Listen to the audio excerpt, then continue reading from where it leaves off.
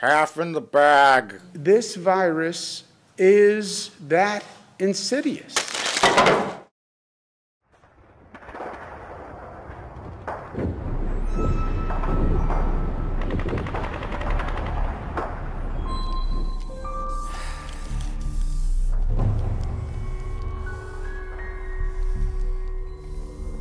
Oh God, don't let it touch me. It's fine. It doesn't live on aluminum for very long. You just need to make sure your fucking disgusting mouth is 6 feet away from my fucking disgusting mouth. You know how many filthy things I've said over the years? Are we 6 feet apart? Yes, Jesus we're 6 Christ. feet. I go 6 feet 2 inches just to be safe, even though it's not currently recommended by the CDC.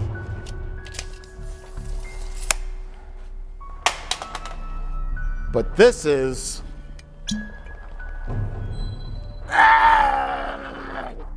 Well, Jay, it's April 15th, the official peak of the pandemic. We lost so many people in the entertainment industry. And I can't believe those celebrities in the Imagine video all got COVID-19. Oh, I know. But that second video they made, where they were all singing "We Are the World" into their ventilators, oh, that was so cringy. I mean, come on. There's so many useless old people out there that need those ventilators. And I can't believe we lost Betty White, too. What? We lost her inside her mansion. I mean, she's perfectly healthy. They just don't know what room she's in because she's got a big house. Yeah, I can't find her. They can't find her, yeah. My bed is on the crafting room in the basement. Yeah, she loves crafting. She loves her crafts. Oh, and did you hear Bryan Singer also got COVID-19? Not Brian. Yeah, although he was a little disappointed. He was hoping for COVID-17 or maybe COVID-16, as long as it keeps its fucking mouth shut. And it was such a shame when that mob of infected homeless people stormed Kim Kardashian's house and burned... Oh. Who is it? Are you expecting someone? No, are you? Fuck no. Guess it's my turn, right? Who is it? Postal Service, got a package. Just leave it outside the fucking door. You've got to sign for it. Sign for it? Are you fucking kidding me? Just slide it under the door, or I'll pump your belly full of lead. I'll pump your belly full of lead. Why are you still delivering packages anyways? You got a death wish?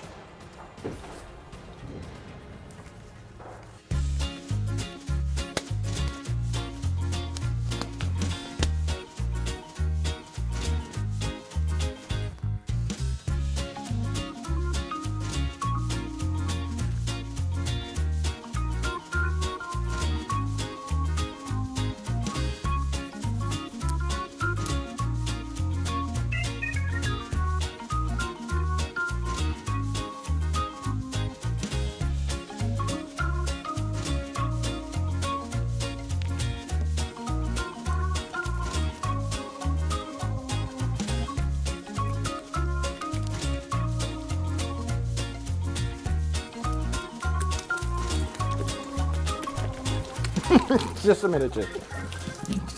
Nice. You gotta do the process, you know?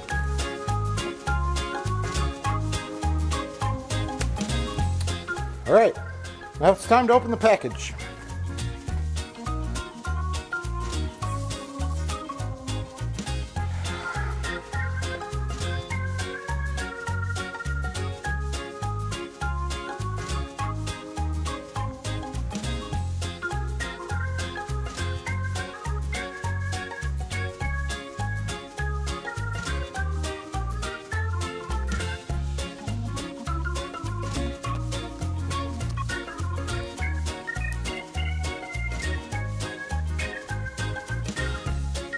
So what'd you get in the mail? Oh, I finally got Verotika on Blu-ray. Oh, yeah, that. It's streaming on Amazon. What?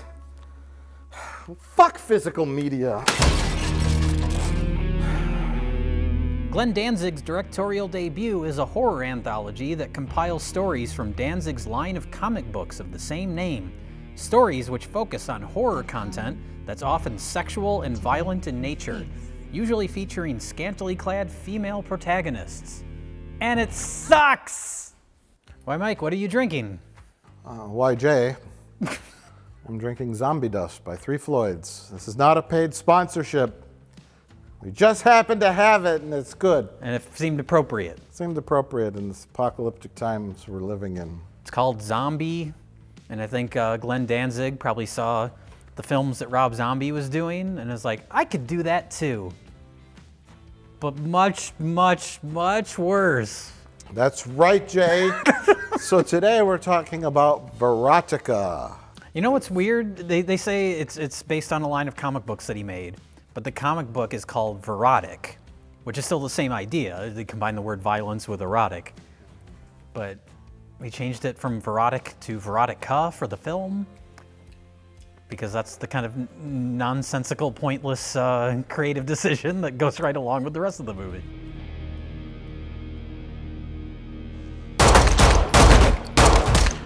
This was a movie that we've heard about, legends, stories, myths about this movie that was only available the only way to see it was if you went to a screening of it. Yeah. I don't know if it played at some festivals. They're listed on the first box. one was in Chicago. There's this thing called like Cinepocalypse, and that was the one where the next day people were writing articles like, this is the new The Room. Right. Which I disagree with, but we'll get into it. But it's still a fascinating, fascinating movie. Oh, God. Save the alcohol. And the guns. It's Patton Oswalt's whiskey. Somehow I don't think he'll be back for it. But yeah, we heard about it. Glenn Danzig made a movie. And if you don't know who Glenn Danzig is, you probably don't. He's a legendary musician if you're into music. People over 40 might know who Glenn Danzig is. He's an old man now, but he used to make rock and roll music. His most famous song is Mother. Mother. Mother. Mother. You know, moderately successful rock and roll guy with enough clout in his name to reel in a whole school bus filled with porn stars to be in his film. I intentionally used school bus and porn star as opposing imagery for comedic effect. Yes, I get it. I get it. Had I said party bus or limousine, it wouldn't have been as funny.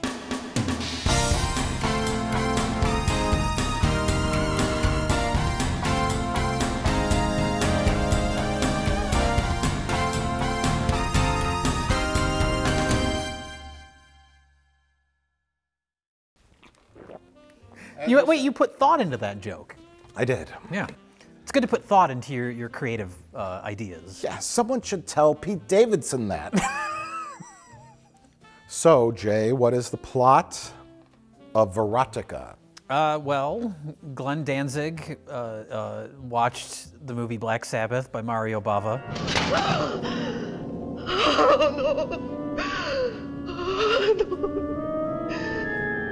And said, I'm going to do that. Horror anthology. He didn't have it's 3 stories, but he didn't have stories, he just had an idea. He had 3 ideas. And that's as far as it got. Yeah. The first story, Spider-Man, when a lady falls asleep, her id is the Spider-Man that snaps necks. No! Yeah. Second story is strippers, and then the third story is a woman bathes in blood. And that's it. So to encapsulate everything real quick here, there's 3 vignettes. The first 2 were funny bad. Who is it? I'm in here. I didn't call maintenance today. And then the third one I thought would, crescendo the whole experience into one powerfully bad movie. But it was a real letdown on the third story, unfortunately. Which is sort of interesting in its own right when we get to it. Yeah, it was the most technically competent of the 3, but it was the least funny. Because we're going to talk about technical competence. The film is replete with technical errors that are so glaring, it's shocking. Yeah. Glenn Danzig is credited as the writer and director. And cinematographer. Also the DP with somebody else. And on the Blu-ray, there's the movie, but there's also like a bunch of behind the scenes photos where like this movie, it looks like a B movie made by like a high school kid. It looks like a porno. Mahia, it happened again. And it was all going so well. I mean, when it starts, Yeah. you have the intro bit because we have like our own like crypt keeper type character. Yes. Named like Boobarella or whatever it is. And the movie starts with her gouging someone's eyes out. Yeah, that's which I think is a Fulci influence because Lucio Fulci likes eye trauma. And naturally, when your eyes get plucked out of your head by a porn star, you just go, my eyes, my eyes.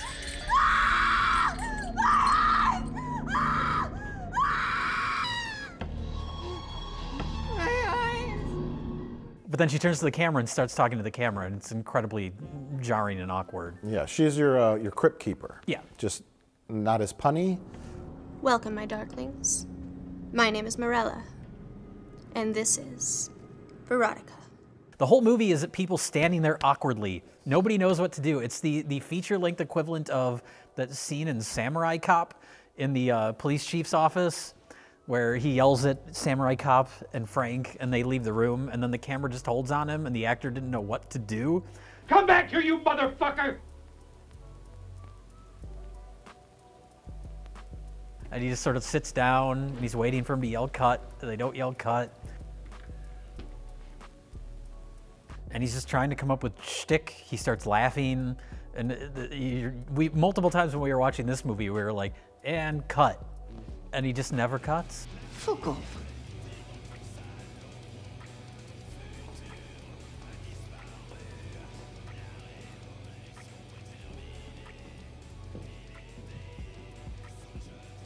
But in those behind the scenes stills, we're like, I mean, the production quality, we say this a lot, looks as bad as Space Cop. Yeah. And we shot Space Cop on a crappy, the AF-100, right? Without like any gear or anything. No good lenses. No good lenses. And then you see some of the behind the scenes stills and I don't know what they're shooting it on. It's a big old camera with lots of big lenses and it just looks like garbage. It just looks so bad. I mean, it's a clean image. It's in focus, but it's the director of photography is as bad as Jay Bauman. It's light out of frame, just pointed right at everybody. Harsh shadows. Yeah. The camera work, just constantly zooming in and out for no reason. It was making me think of early John Waters movies, but there's more motivation for the awkward zooms in those. Because it's like characters talking, zoom in on them. Yeah. They're finishing talking, zoom out, zoom back in on another character. But in this movie, it just like randomly zooming in and out. There's a girl walking like down the street, and the lady says, "I'm here to take your face." Your face. It's very nice. Give it to me. It's amazing acting. She's like, And "No." dialogue. My face? What do you want with my face? Well, no, you can't have my... Not my face. Don't take my face. And then they do like this super long snap zoom on the girl who's going to take her face, the Mystery woman. mystery woman, and all the zooming kind of made me think he was trying to do like a grindhousey 1970s horror grindhouse kind of thing. Yeah, things like that when it's motivated, like snap Yeah. zoom on the villain.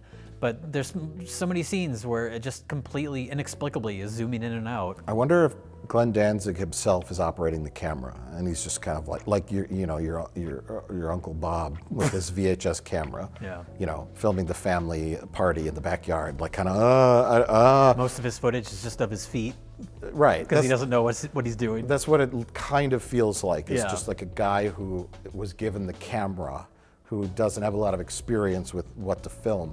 Because there's that part in the third vignette when I think she kills a girl or brings the girl to the blood puddle, and then they're like, oh, we got to dump this body. The girl's dead now, and then the camera like, oh, you know, what am I following here? Yeah. And then it's like, kind of like floats around, and it's just like, someone is operating it, going, what is the focus of this scene? No one's telling me. Yeah. It's quite amazing, actually. The technical problems. I mean, I think we wrote some of these down. Early on in the first two, there's a location which appears to be some kind of brick warehouse that they've built sets inside of, which are like apartment sets. Yeah. There's several low-angle shots where you can see the top of the walls and some kind of piece of plywood they put up there to simulate a ceiling. Yeah. Then they go outside of the building to try to recreate an alleyway. In France. In the first France. segment inexplicably takes place in France. Yes. And those porn stars are not good with French accents. Half the time you don't understand what they're saying. Can't you see she's not feeling well? I think she's still in shock. Yes, imagine you found your best friend dead. Yeah, oh, everybody's bad. Their French accent. With no leads to go on, police are still hoping. The police are calling this murderer le neckbreaker. The men are worse than the porn stars. That's that waiter in the cafe. Oh my God. Then may I suggest that one girl stay at home? For somewhere out there is the neckbreaker. But you see the police bust down a door with one of those like cop door busting things. Yeah, but they do it very lightly into the door. Yeah. Let's go.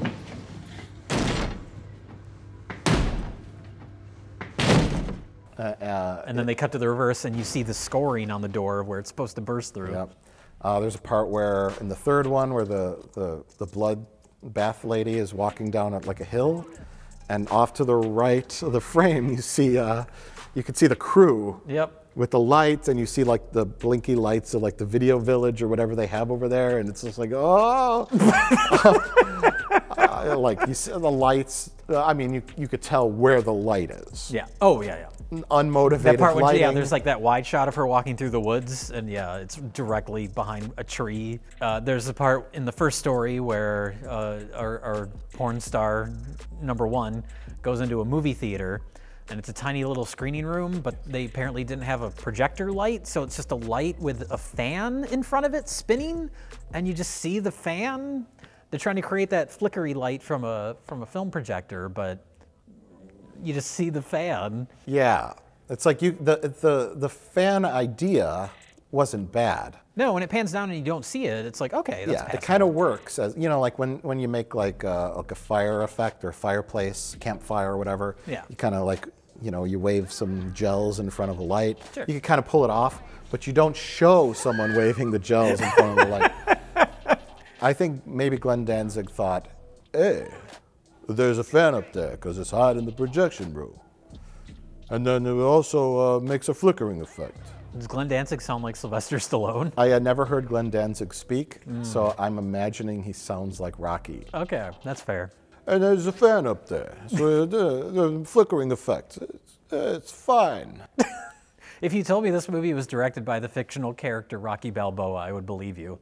He did get brain damage in Rocky V. Yeah. So. After Rocky V, Rocky Balboa. Yes. He's been punched in the head 10,000 times.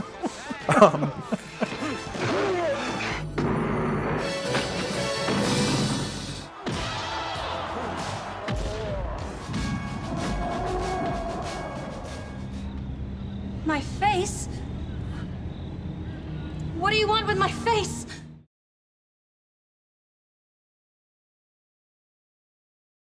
And then another amazing flub, I think, is one of our, I don't know, porn stars. I think they're all porn stars. I don't know. She's wearing a tight, like, bodysuit kind of dress. Oh, yeah. And she has like a dog collar thing. And she's wearing a mic pack, but they didn't have anywhere they could hide the mic pack. So they taped it to her thigh, which isn't visible probably in most shots that they do. But for some reason, they get this super low angle of her walking up the stairs where the mic pack is visible. Nobody thought to back of her move it. thigh. Yeah, you don't need her audio for that shot anyway. Just take it off. Yeah, yeah. She just had it on all day long. Yeah. I would love to hear from someone who worked on this as a crew member. Yeah. And it's just like, Glenn Danzig was a big prick, so we just fucking didn't give a shit. Or, you know, supreme levels of incompetence. Yeah. The from movie every almost feels aspect. like an intentional joke. Like, but that's the whole thing with Danzig, I guess, is that he's not self-aware at how silly he kind of is. This movie is like the cinematic equivalent of that picture of him carrying the kitty litter. If you've ever seen that, where he has this like imposing, you know, rock and roller image, but he's just got a giant container of kitty litter. That, Jay, the lack of self-awareness is the key ingredient in the cake batter of a bad, so bad it's good movie. Is the director is oblivious that they are making something bad and they are passionate about making something serious and good and telling an artistic vision. Your Tommy Wiseau's, you know, like. Trey, shut up!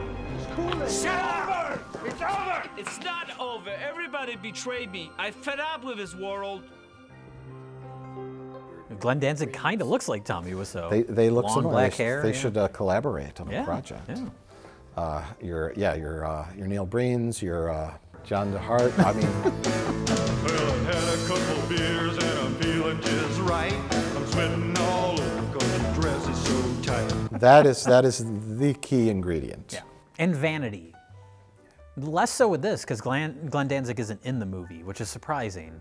But it still has that, you're just picturing him behind the camera being like, this is going to be so fucking awesome, so metal.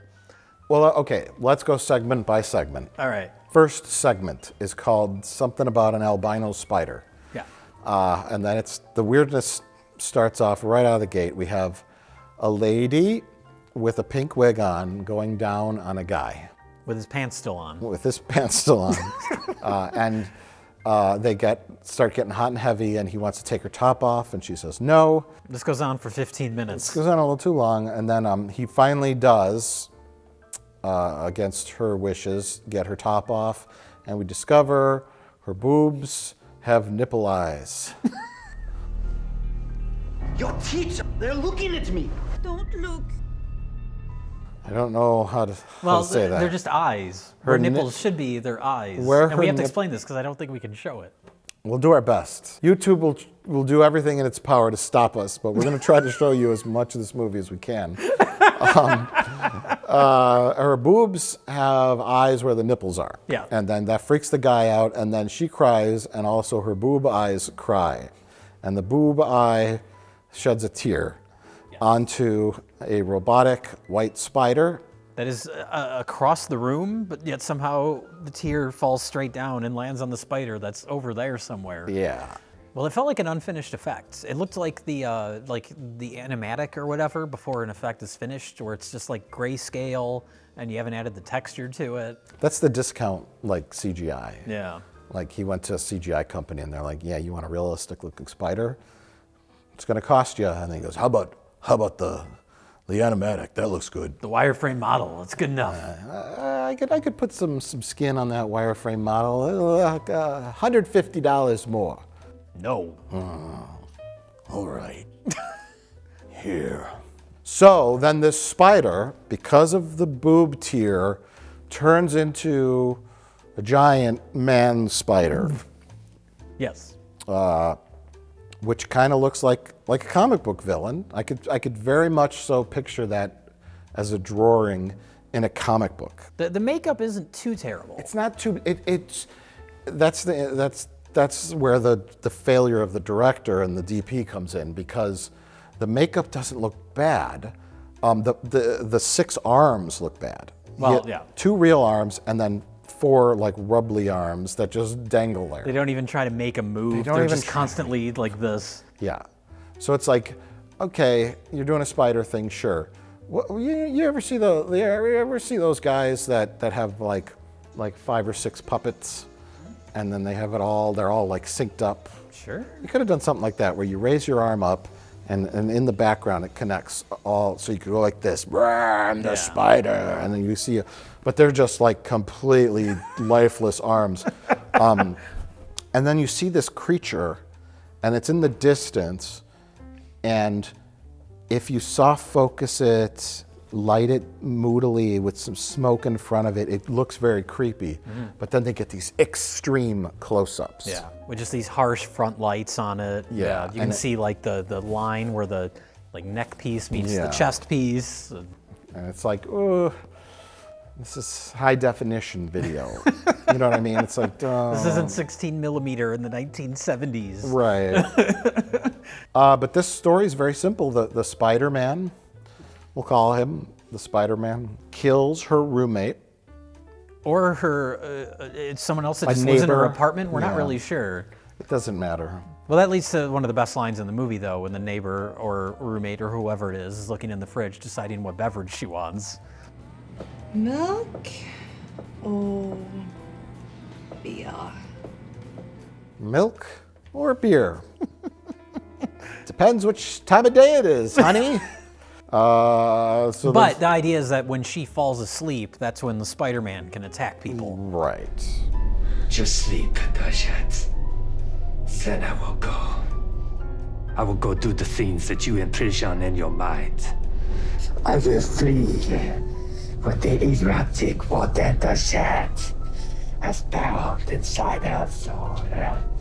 And then she learns on the news from a man who's hiding his face, the microphone, or Out his of mouth. shame.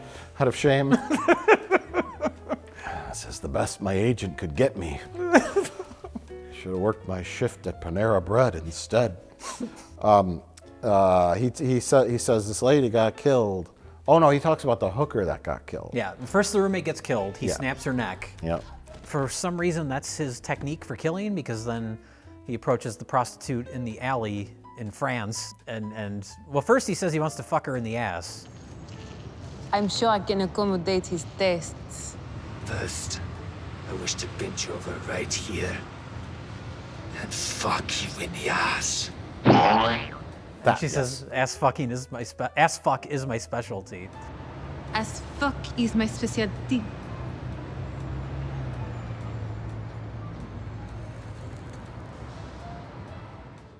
And then he snaps her neck. I want to hear your neck.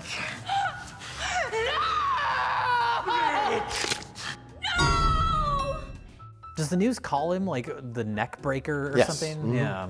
And then when the second murder comes around, that's when she says, "Oh my gosh, I don't know how to do a French accent.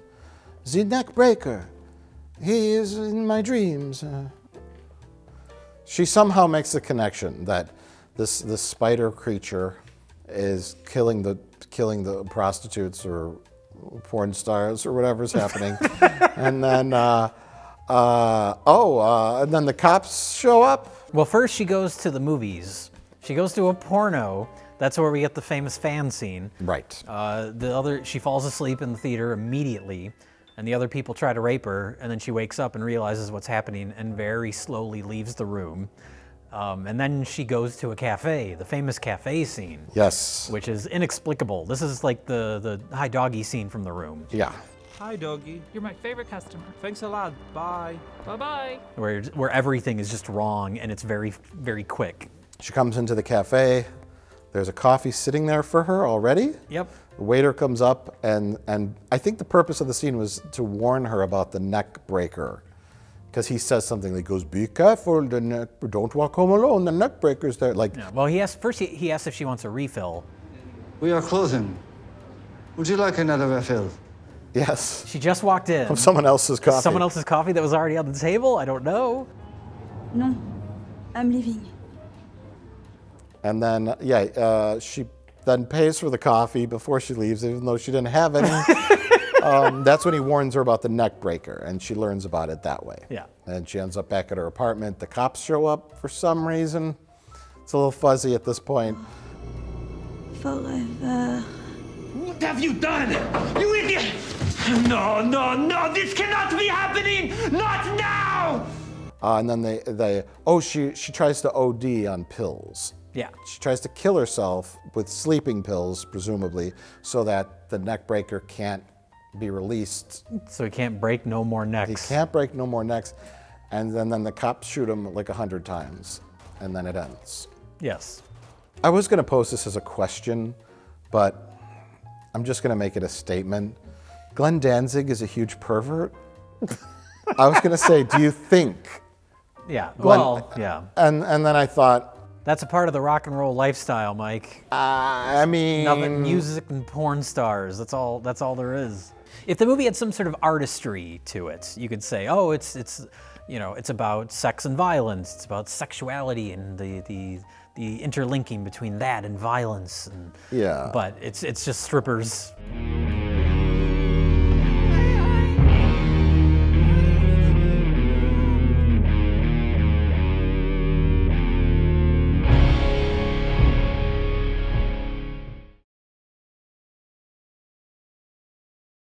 But our second story, strippers.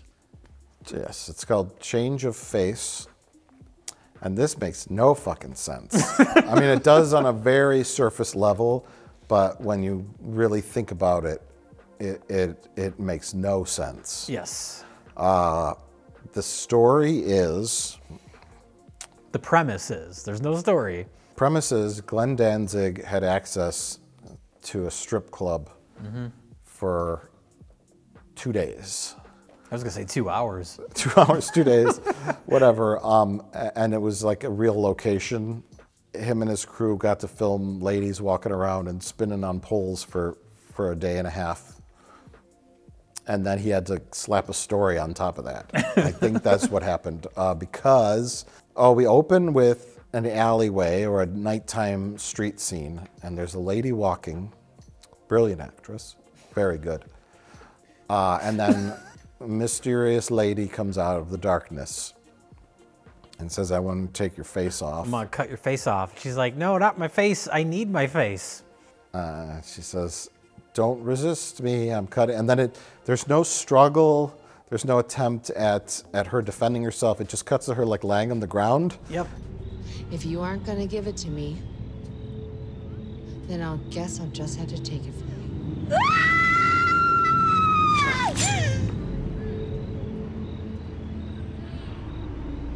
Now look what you made me do. And then peels it off. And this lady, who is called Mystery Woman? Yeah.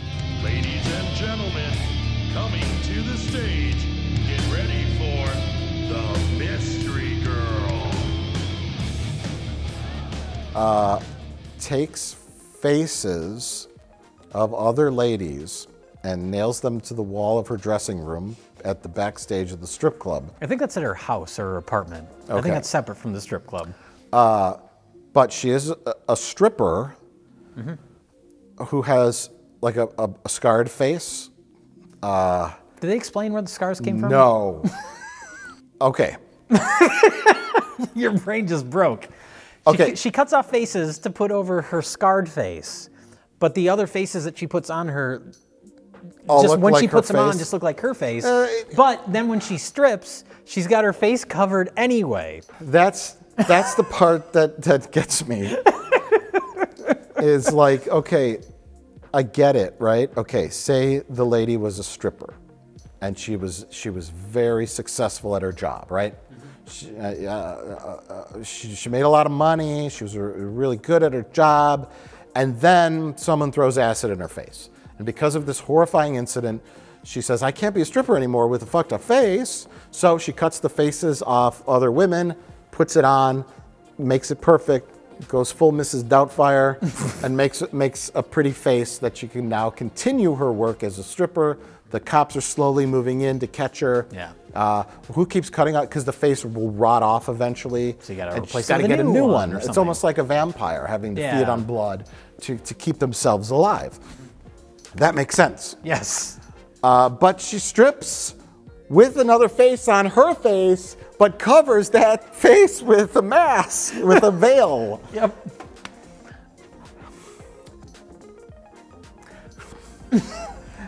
Dead skin mask that I wear. It fits so right.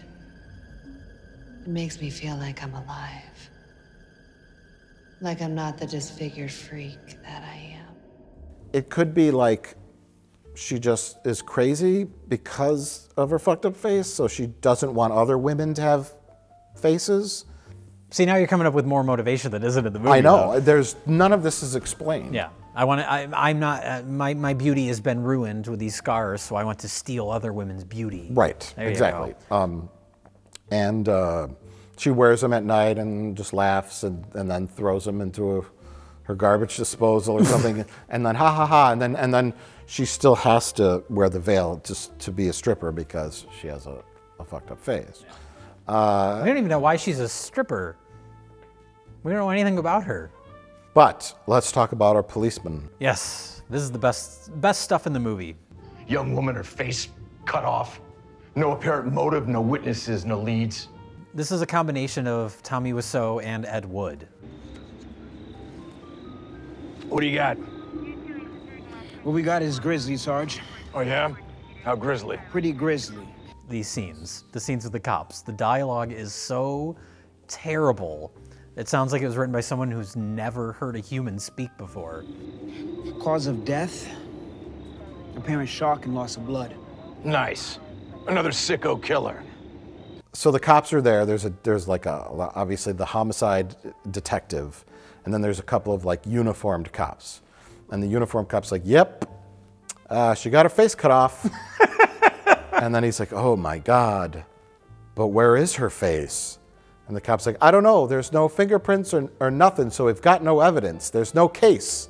I think the motive is that she took her face. I think what I'm trying to say is that the uniformed cop whose job it is to like rope off the crime scene and leave it alone so the detectives can come in and like look, he starts like making like wild assumptions and statements that are well beyond his level. You know what I mean?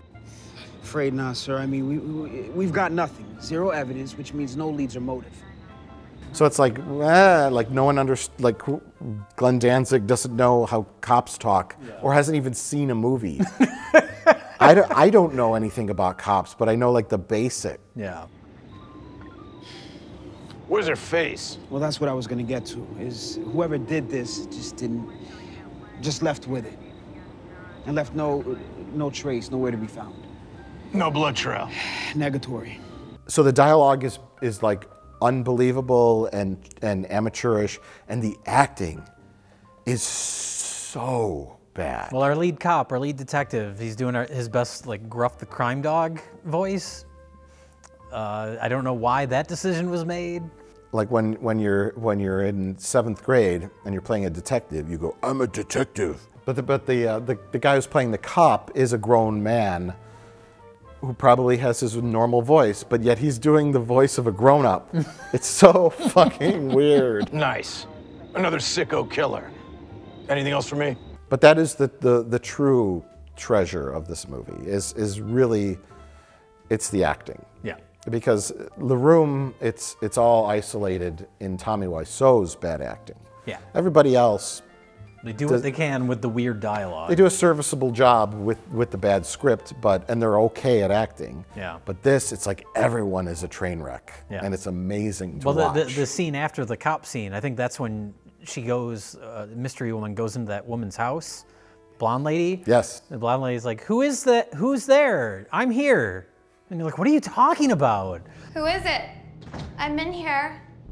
I didn't call maintenance today.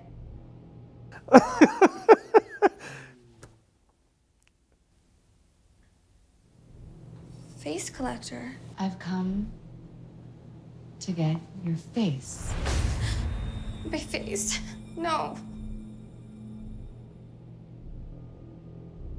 But that's again, that scene, mystery woman goes to blonde woman's house. We don't know how she knows her. There's no setup. It's not like she followed her home. She's just there and she cuts off her face in an incredibly awkward fight scene. They struggle and then it just hard cuts to her on the ground.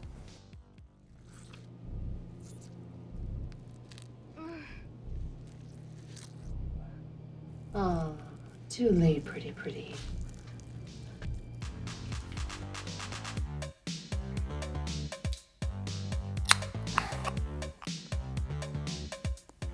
That looks like a horribly dangerous way to open your beer. Anyways, we're still talking about Verotika. Yes, yes. Mystery lady leaves her business card at the murder scene. Yeah, why not? It falls out of her pockets. Hey, Sarge. What you got? It looks like a business card from a titty club or a stripper. Check it out. Falls out of her purse. Why does she have it? Why does a stripper have a business card? I want to keep those clients coming back. Okay, okay.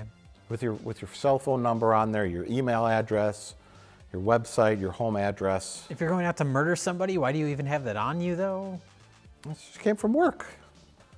She's got a whole bunch of business cards in her cleavage or wherever she keeps them.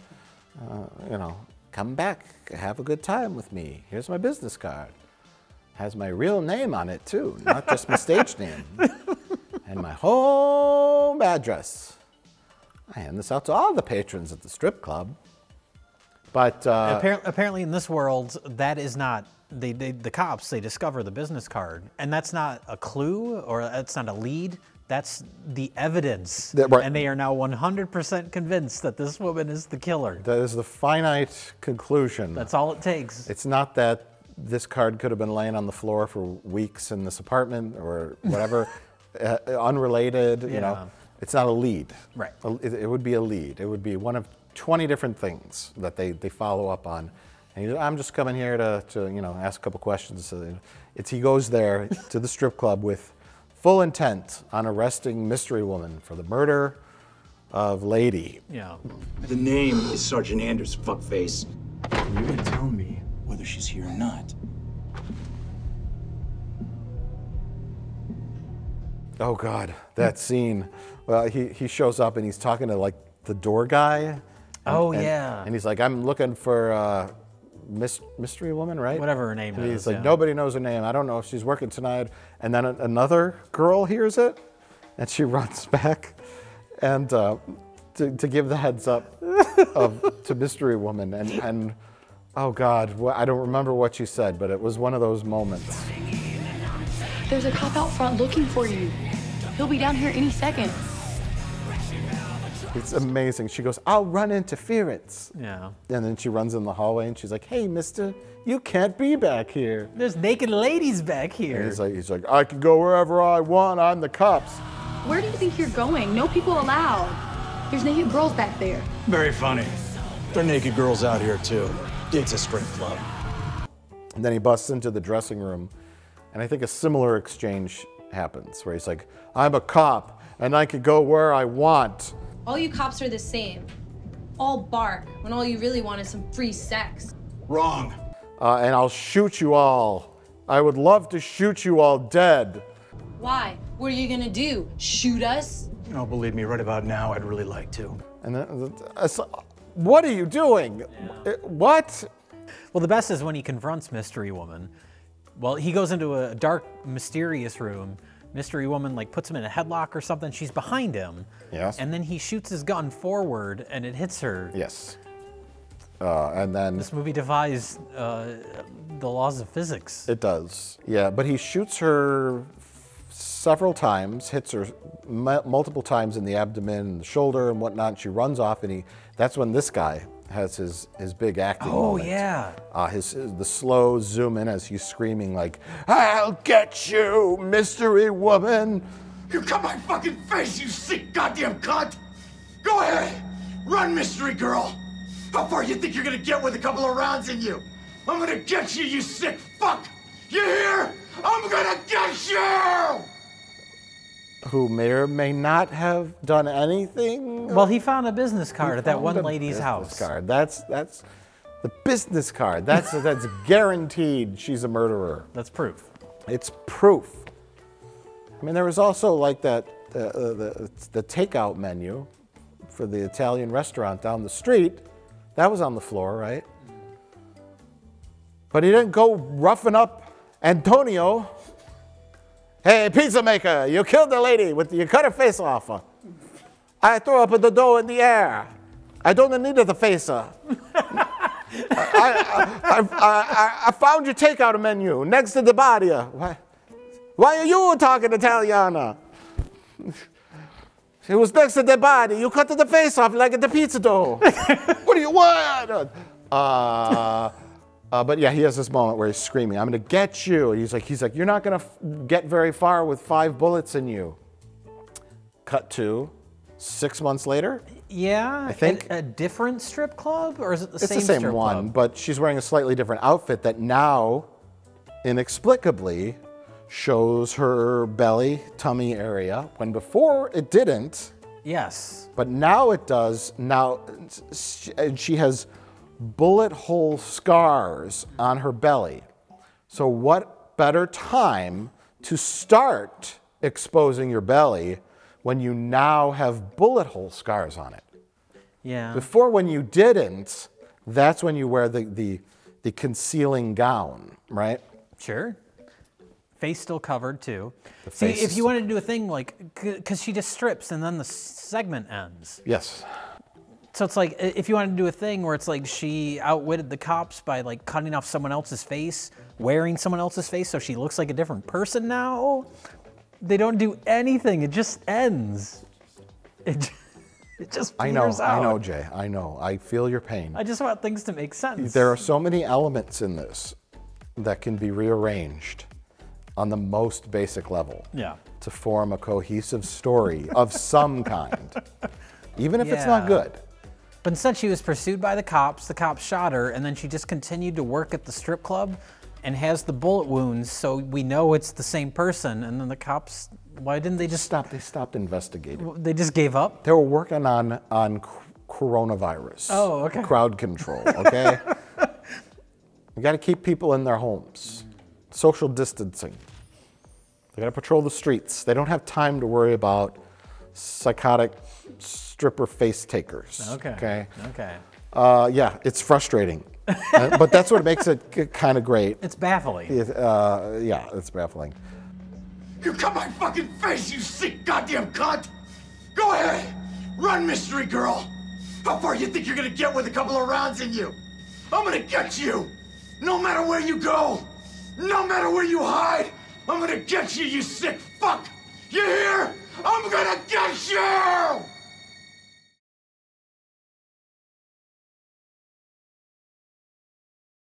So should we segue into our third and final segment? Sure.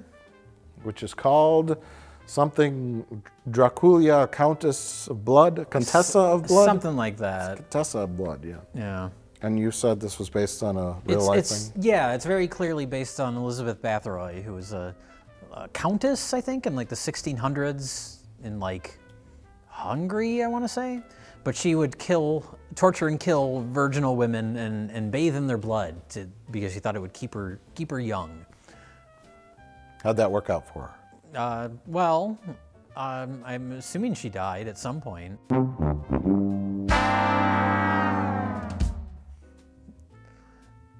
I don't know how it works out for the women in this movie because nothing happens and then it just ends. Yeah.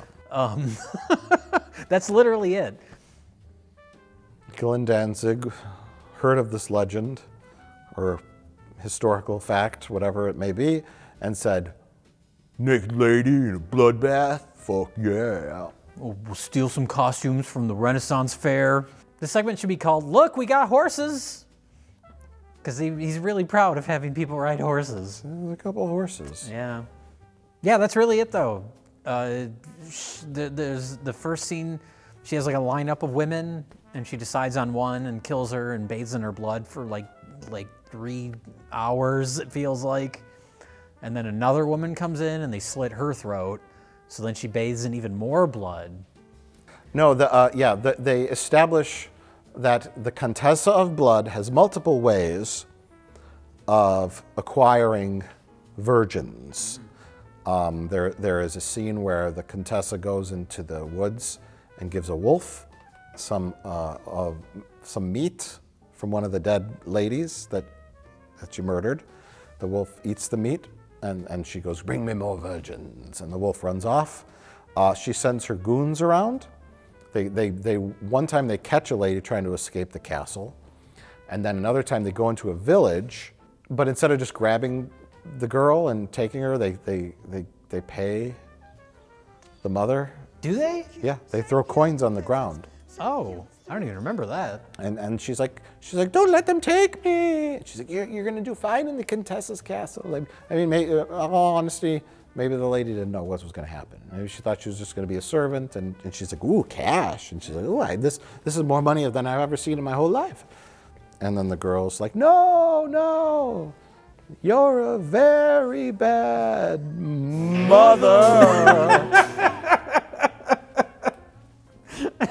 So the first virgin that we see is strung up on this like skull bathtub, and she's slit down her wrist, so it drains out into the bathtub, and the Contessa is bathing in the blood for, like you said, what seems like an eternity. Yeah, this is one of the many scenes where, yeah, it feels like the actors are like, what am I supposed to be doing? And it just keeps going. It definitely feels like a scene that is there to have that scene.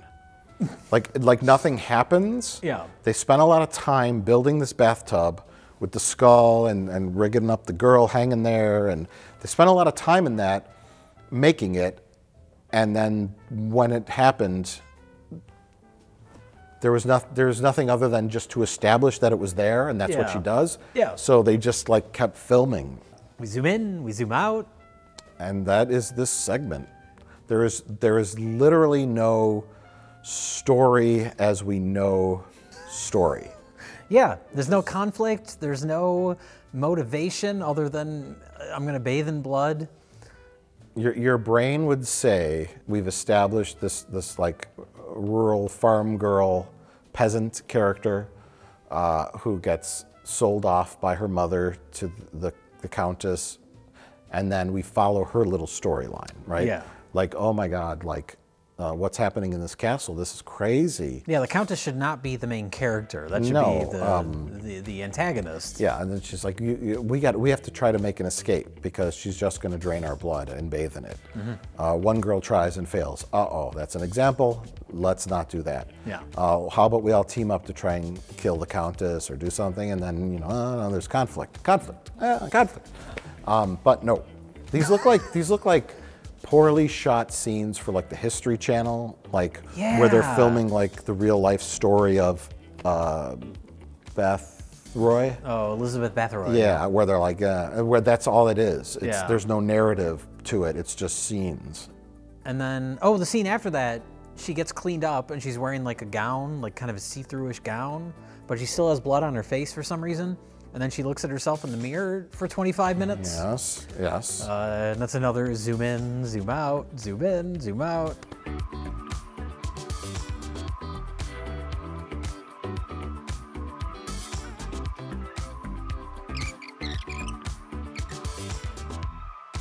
And there's no rhyme or reason to the logic of the blood. The first scene makes sense because there's a literal bath. Yes. And then after that, the one that tried to escape, her punishment is being beheaded. And then she says, I am going to swim in your blood. I will drink your blood and feed your headless body to the flames. And then they cut her head off, and all the blood just spills all out on the ground. And we're like, we got to catch that blood in something. Go get a big plastic tub or a bucket. Catch that blood. It's going all over the floor. And then she takes the head. Mm-hmm. Then we discover she has a room of decapitated heads. Yeah. And then she also does a couple of throat slits. Which look pretty good. The effect actually looked pretty good. And temporarily gets sprayed in the face with some blood, although it's quite the waste of virginal blood. I guess, yeah. You got to put that shit in a bathtub, and you got to soak in that. You got to marinate in that virginal blood for hours if you want the therapeutic effects of it. But the Contessa or Countess or whatever she is, her methodology is sporadic. It's inconsistent. And inconsistent at best. She's wasting lots of virgin blood. There must be lots of virgins in Hungary. There won't be for long. How wasteful she is. These girls ought to start having sex really young in order to avoid the Contessa. My daughter is not a virgin. She's not a virgin. Yeah, of course she is. She's only 10. No, no, no. Yesterday, she was with a Subway Jared. How dare you laugh at that? You sick, sick fuck. I'm gonna get you, you sick fuck! How dare you laugh at that? Here, come by to give it the footlong. This is what you've done to us, Glenn Danzig. This is what you've done to us. But there is that kind of cool shot when, I think it's on the back of the box even, where she's like, there's like a straight, like, you know, pool table or poker table lighting shooting down on her. And she's holding up a body. Oh, do you remember? Yeah, yeah. And I don't know what she was doing. Like, I think, oh, she was cutting her stomach open. Yeah, but that's where she removes her heart and eats it. Yeah, yes, she eats her beating heart. Yes. And while she's still alive. Yeah, all the dead people in this movie are constantly moving. You see their eyes twitching, they're breathing. Nobody can play dead. But yeah, it's one of those things where she pulls out this prop, and somebody had taken the time making the prop, has all the arteries connected to the proper things, and it's beating. It's still beating, and then she bites it. She's supposed to eat it, but the prop has a off and on switch, so it's just on. Yeah. And it just keeps beating, and the actress who's had the heart pulled out of her doesn't quite know what to do. No one told her just die immediately when the heart comes out, but she's just like. Like she's being tortured. She doesn't know what to do because nobody told her. When the guy holds up the beating heart in Indiana Jones and the Temple of Doom, and then it's still beating while the guy's going down into the lava pit, and then as he starts on fire, the heart starts on fire. That's okay that heart is still beating out of his chest, because there's fucking voodoo magic involved, right? There's a ritual. Yeah. It's no one was told what to do. Yeah, that's the whole movie. And you could feel that. You could feel that awkwardness of the cameraman, the actresses, the prop guy is like, and Glenn Danzig, why doesn't it stop beating? You got to open it up and switch it off. You never told me to make it switch off after she pulled it out, after she took the first bite. You know, you never told me that. Keep filming. I don't know what's going on. Just fade out. Just fade out. There's lots of fade outs at the end of every scene. Should I be dead after she takes the heart out? I'm surprised that never happened, where like the actors were asking for direction, like mid-take. in the shots of the movie. And it's just left in. Yeah. Am I dying?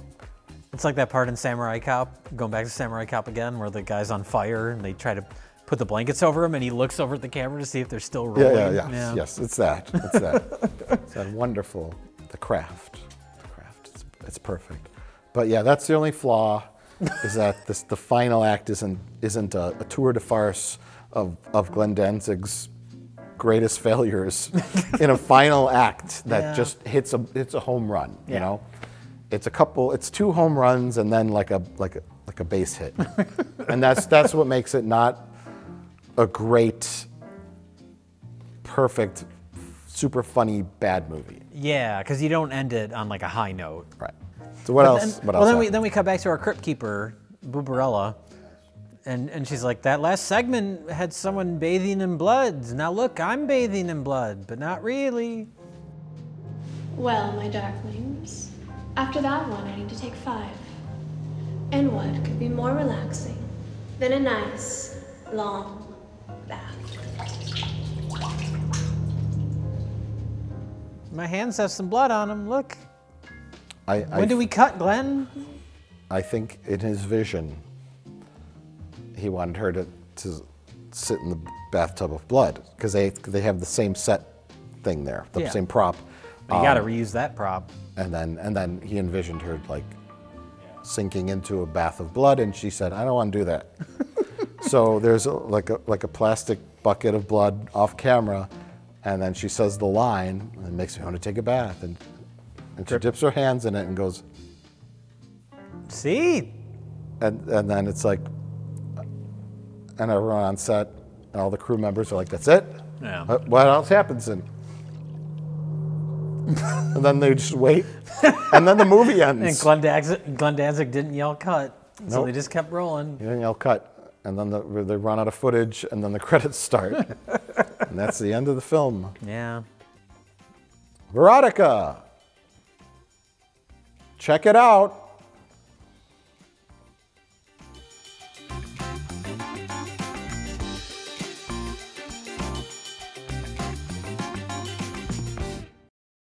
So that was Verotika. Yeah. You can order it on Blu-ray, or I guess it's on streaming too. Oh. The fuck is calling? I don't know. I thought everybody was dead. Landlines still work? Well, it's your turn. Okay. If it's a debt collector, I'm dead.